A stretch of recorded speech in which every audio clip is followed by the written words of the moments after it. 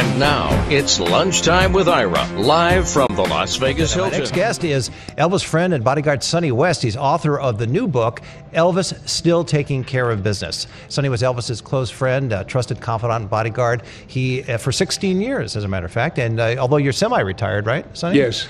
He occasionally performs an hour-long show around the world called Elvis Close Up and Personal. Or Up Close and Personal. Right. And you reside in Tennessee. Yes, right outside of Nashville, Hendersonville. Is that close to Johnny Cash's yes, it was. Matter of fact, that, it just burned. There's a lot of stories about that whole little area there. Roy Orbison's home was next door, and it burned down. He lost 2 children back in the 80s, so... Maybe you ought to move to Southern Nevada. Well, I'm okay. I'm not in that area. All right. Now, this is, I'm going to show the book here, which is your second book on Elvis. Yes, sir. And the first book was, I guess people had said that it was a little harsh on Elvis, and you decided to write a second book. What was the decision to write a second book on Elvis? Well, I couldn't let Elvis, what happened was written as a challenge to him to try to show him where he was headed, because we saw it happening the last couple of years, and we started approaching him about it, and it irritated him, told us to stay out of it. It's none of our business. And if we didn't stay out of it, we'd be looking for other jobs. And it was more important for us to do, Red and I especially, to do what we needed to do to help this man that we love so much. There was a discussion, though, about, and I have talked to both Jerry Schilling and also Lorena as well, the Colonel's wife. Luann, I love her. Luann, excuse me, yes. Yeah. And both of them talked about the dynamics between Elvis and the Colonel, and everybody thought that the Colonel ran everything, but Elvis was pretty strong-willed. Let me tell you something. Colonel Parker did what Elvis wanted, and the Colonel has taken more. He's the most maligned man I've ever seen. Because I was with him. I went with him in the advance team. I set the security up with him. He taught me everything about security on the road. So I spent a lot of time with him. I was a day ahead of Elvis, getting everything set up for him to come in. And I got to know this man very well. And the thing with Barbara Streisand, that wasn't true. See, Jerry was in on the meeting, Jerry Schilling with Joe Esposito and John Peters and Barbara in that section of the dressing room while the rest of us were out there. But Jerry wasn't working for Elvis at the time. So the next day after Elvis had told Barbara, yeah, I think I'd really like to do this. To do what, though? A Star is Born. Okay. Yeah. So Jerry left. Well, if he hadn't, he would have known, because he knew Elvis well enough too, that when Elvis started picking at something, something's bubbling there, something's going to happen. And he started trying to make little comments about working with Barbara and about her hairdresser boyfriend. And Red and I looked at each other and said, he's not, because we were so excited he was going to do it. We thought this might start him back and let him have a break from just touring. And we knew that he wasn't going to do it. And he just told Colonel to get him out of it. So Barbara said that Elvis said he's going to do it. And then, of course, when the Colonel went for the deal, she blamed the Colonel. The Colonel wanted too much. Colonel didn't want too much. He wanted what Elvis wanted him to do. And that's just the way it was. Everyone blames him. And he always kept his mouth shut. He never said, hey, that was Elvis' decision. He just took the heat, you know? So. The challenge for Elvis is that he's larger than life, or was larger than life. He's obviously larger than life even now, selling. He started at the Hilton, it was the International then in 1969. Right. Performed a lot of shows, and it was over a period of time where he would work 2 shows a night. Mm-hmm. And that's almost unheard of today in most of the entertainment venues. Yeah, he did 2 shows a night for, I think, the first 3 years. And I know once or twice we did a special show for the people on the Strip to come to, like at 2 o'clock in the morning, so they could come see him and everything. But it really did wear him out, and we did it twice a year. But the rest of the time he would go out on tour for 2 or 3 weeks, be off for 2 or 3 weeks, so it worked okay. But he just, Elvis just kind of got a little bit apathetic. He just kind of got in a groove there with the singing. He loved performing, but in between he got where he didn't care that much. We used to play football, work out karate, and these things just kind of slipped away. And that last year, when Red and I were gone, there was no old school left. There was no one there that he could sit there. They were all younger guys or new guys that didn't go back to the 50s and the 60s.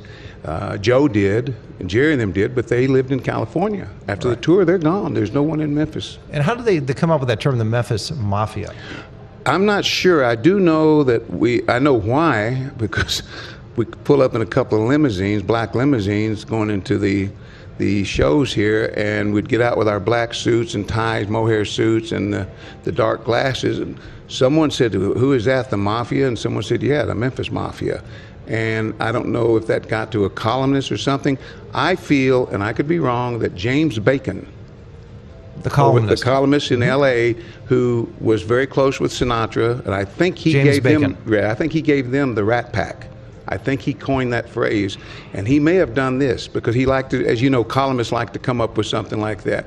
So I can't give it to him, but I think it might have been him. Now, the title of your book is Still Taking Care of Business, and you have photos in your book as well as obviously a narrative. Right. How did you decide on that title? Does it imply, at least I got that inference, that even with him being gone, he's bigger than ever? I mean, you have the songs are selling, and there's merchandising, and he just seems to, the revenue for post Elvis is higher than it was while Elvis was alive. It's a combination of that, because he is, you know, he's a huge icon. Worldwide, he's just huge. Missionaries talk about, they go into the deepest part of the jungles in those little mud huts and stuff, and many of them have a picture of Elvis on the wall, and that's the only picture they got in there. So they come back and say that. But anyway, and the other thing is, I want him to know that I am still taking care of business, Elvis. I'm still taking care. I want to do what I can to keep your legacy going and let fans know what a fascinating, wonderful guy you were, and that I go out and speak to schools. I used to go to high schools, junior, now I'm down to middle school, talking about addictive natures. Be careful. You don't know. You're too young. None of them can tell me in the grade schools what addictive means. And I said, that's because you're too young. Could I ask many of you know if it means what it means? Is it related, though? Addiction is not necessarily related to talent. In other words, you can be an addictive personality without having the talent that Elvis had. Yes. So he had a combination of things going on. He had obviously the talent. He had the iconic stature for decades, and that has to have an impact on your mentality too. It's not as if you were a big name for a year or two and then that's it. You're a big name for decades. I think of people like Sinatra that was on the top for several decades, and that's got to have an impact on your psyche in some way as a human being. Because it does, and it did with him. But one thing about it, he was happy being Elvis Presley. He wasn't the lonely, it's up here at the top. He said many times, hey, this is not a point up at the top. That's not a point. It's a big flat area, and anyone that works hard and got talent can get right up there. So he said, while I'm there, I'm going to enjoy it. Who knows when I might start down. He also performed with Liberace here initially. He learned a lot. Yes, he did, and he learned a lot from Liberace. Liberace was the one that told him, and it may have been an influence in Elvis later. He said, you know, what you need to do, because Elvis told him about the outfits. Man, they're beautiful. And he says, well, I always think that if something happens to me, that my voice fails or my hands go numb, I can always do a fashion show. Yeah. And so Elvis, as you saw his outfits, he set the tone. He set the tone. Did he teach Liberace karate? No, he hadn't got into karate at that time. That was in '56 when he was here, when he met with Liberace the first time, and they talked about that. Elvis started karate in Germany in 1958 when he went over there. He started, studied it, and got his first black belt in 1960, about a year afterwards. Did he study it throughout his life, karate? Yes, he did. He studied it I worked out with him. See, that's the thing that I think people get confused about, is that on the one hand, if he was dedicated to karate, which is a mental and physical discipline. It's a martial art. Right. It's not just something that you do. And yet at the same time, he was obviously addicted to substances. So how do you reconcile those two things? Well, I don't know if I can. I just know that it's a reality, and I know that there's other people. Why do doctors become addicts when they know what medicine does? And well, because it's free. Exactly. If you're a doctor. Well, it was almost free to Elvis. Well, he did give out Cadillacs here and there for doctors. Was he? I always had heard from people and read that he's a very generous man in the sense that he would go and give someone a car or I'm gonna tell you, Ira, his joy was giving, and he didn't want you to fawn all over him after it and keep going. After he gave it to you, got that initial reaction, saw your eyes light up, saw him. That was it for him. You hugged him, and that. Don't come at me again tomorrow and say, Elvis, I still can't believe what you did yesterday. Leave it alone. I got other things to do for other people. He was just very giving. He got that from his mother. His mother was a very giving woman. And Elvis used to come downstairs there at Graceland, and he'd walk into the breakfast area, and there's his mom with several women that she has brought home from the supermarket that wants to meet him. And he said, "There, honey, these women want to say hi to you. This is," y'all give him his names. And Elvis said his name, then he'd go back. He said, "Well, I got to go back up and clean up." But that's just the way she was. She just opened it up to people. She's just wonderful. Did he ever decide to buy the supermarket? And that way he could he control it there? He wanted a drugstore. He did own a drugstore? No, he wanted one. Oh, he wanted to own a drugstore, yeah. No, that makes a little sense, But I mean, too. that's true. He was Sure. he was really thinking about buying one. Do you go to Graceland at all?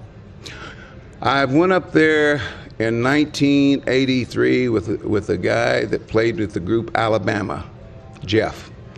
Teddy and his two cousins had gone to Bear Bryant's last football game at the Liberty Bowl, and while in Memphis, they went to Graceland. They came home telling him about it. So I'm working on tour with them, and he says, "You got to take me." So I called Jack Soden, the CEO there, and he met us, and we took Jeff through. But we went through with a regular tour, no specialty. And I said, "I'll meet you." When they went to go to the gravesite, I said, I'll meet you back at the racquetball court." So I went around.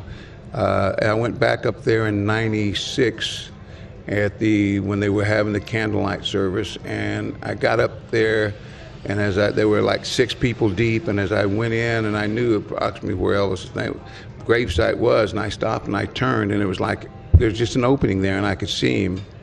And I said, "I got to get out of here," and I turned to leave, and the guys came with me, and I was crying.